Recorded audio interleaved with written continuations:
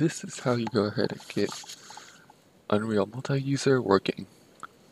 First, you have to make sure you pick the version of Unreal that everyone else will be using, as the server will only show up for clients using the same Unreal version as the server.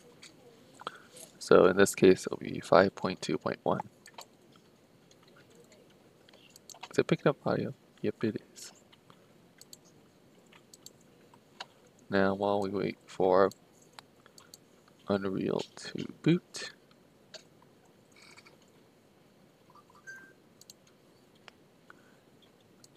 in this case, I'm going to be choosing third person, but I do not think it matters which one you pick.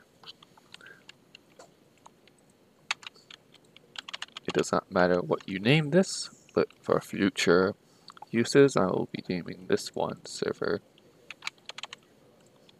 setup and create it.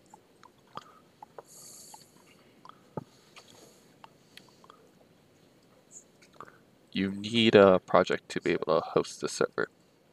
You need to at least have a project open.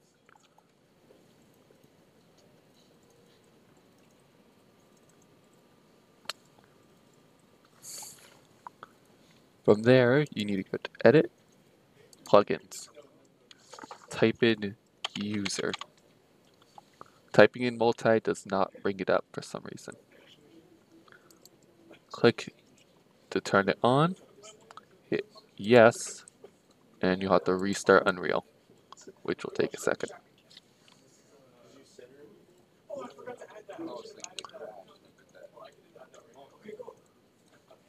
You'll also be doing essentially the same process for joining a server,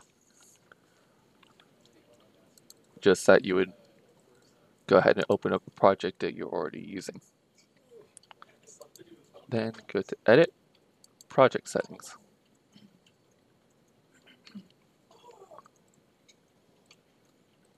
Where did it go? There it is. Scroll on down to Plugins and go to Multi-User Editing.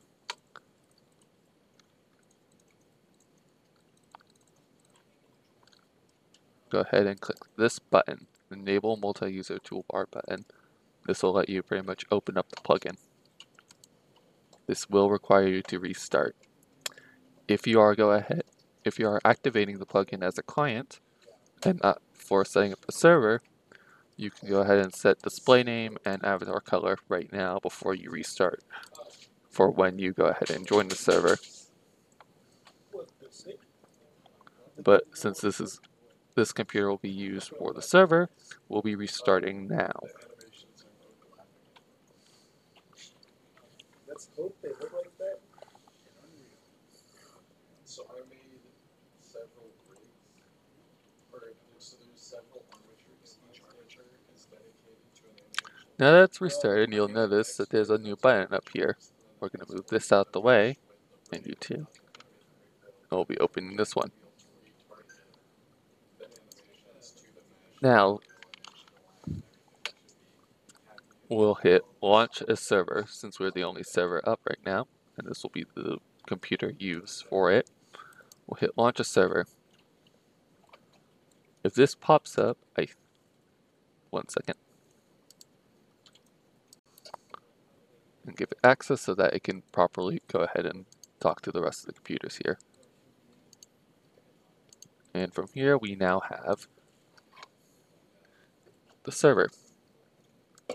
From there, if you want someone to join, it'll be roughly the same process, but they'll see this screen instead. Since the server is up, they'll be able to create sessions. They'll all be hosted from your computer that you set up the server from. So it should be this one. It will not say my computers on their end, since, well, it's not their computer that's hosting it, but from there to create a session, any clients who have this open are able to just name it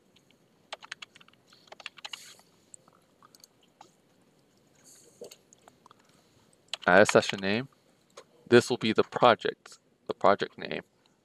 Every person joining a session must have a project with the same name, otherwise it will go ahead and spit out an error, so it must be the same project name.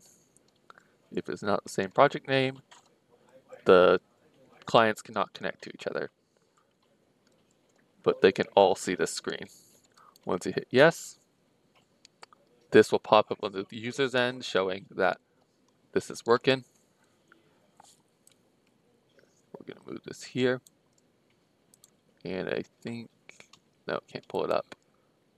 But if I pull up the server, on the client's end and on the server's end, they'll go ahead and show this, where a client will be able to click on it, and for the client, there'll be a little join button, or I'm pretty sure you can just double click it to go ahead and join the test server. But of course, this is the server panel, and we have this.